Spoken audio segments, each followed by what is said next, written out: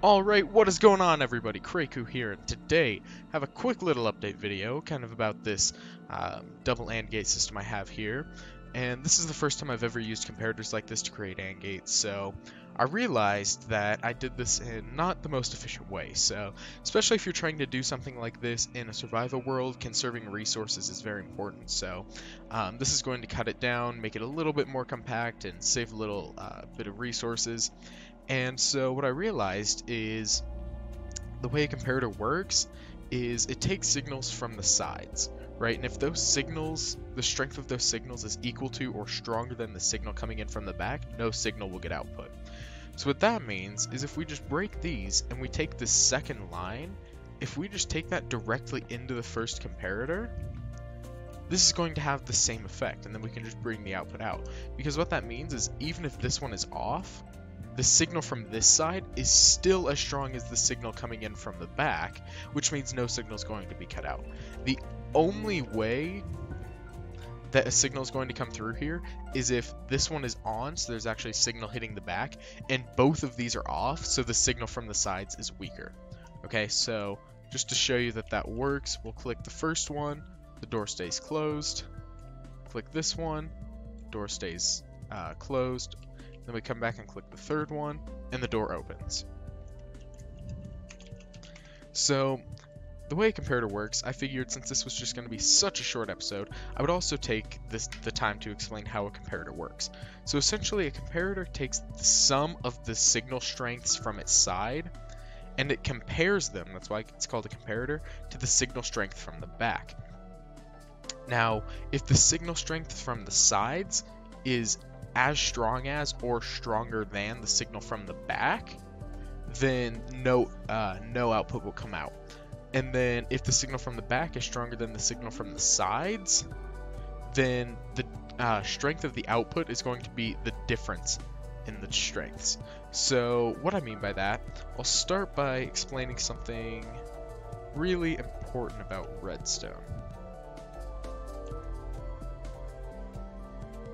This music seems kind of echoey, like there's two songs overlaid on each other. It's weird. I'm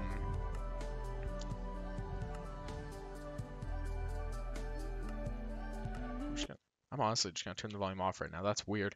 So if you have a redstone line, I'll just bring this out a bit.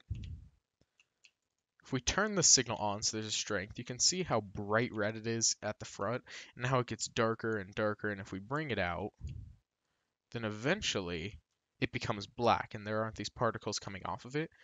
And what that means, if we bring a repeater here, here there's still a signal, here there's not. So as you probably know, redstone has a finite signal length. I think it's 16. But the important thing about this is, and until the comparator came out, this wasn't something that was really important, is this is considered a stronger signal than this. It's not just binary in the sense that it's on until it goes off.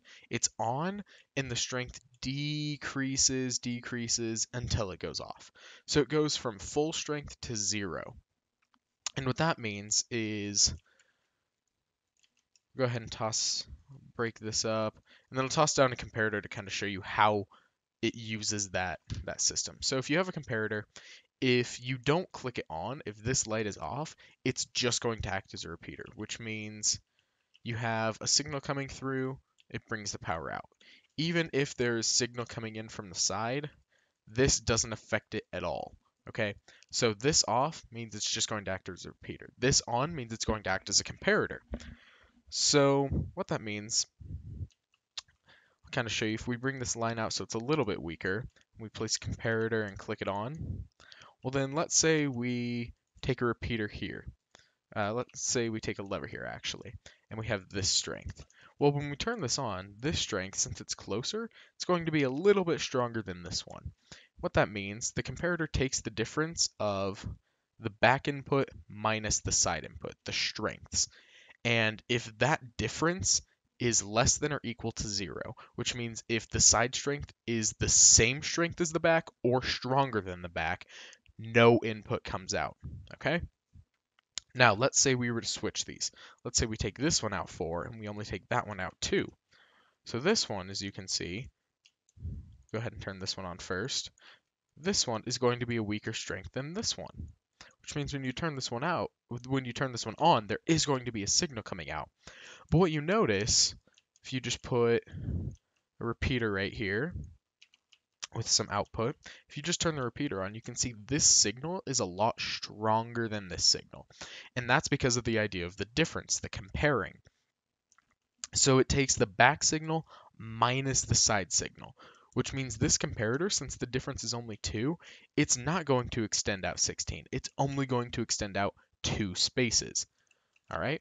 So if you want a strength to get carried a certain distance, depending on how strong the relative currents are, that's what the comparator is used for. And so that's the way the AND gate works, is we're making that side strength.